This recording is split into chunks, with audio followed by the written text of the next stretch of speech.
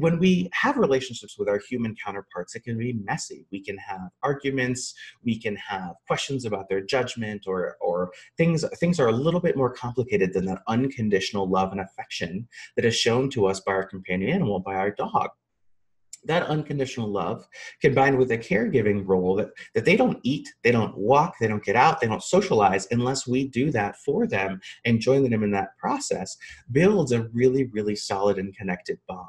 So it's only natural that experiencing the death, the end of that bond, would hit us in a significant way. And so you're never crazy for grieving the amount that you're grieving. And I can't tell you how many times I've heard clients tell me, and organizations that I'm partnering tell me that, I'm grieving the loss of my dog more than I grieve the death of my grandparent, or more than I grieve the death of my cousin or my friend.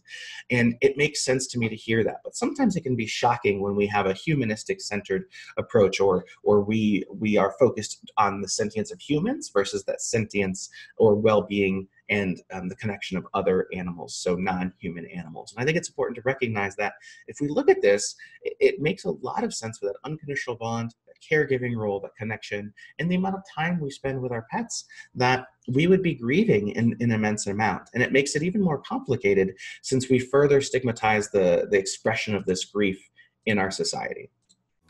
Hey, thanks for checking out this short clip.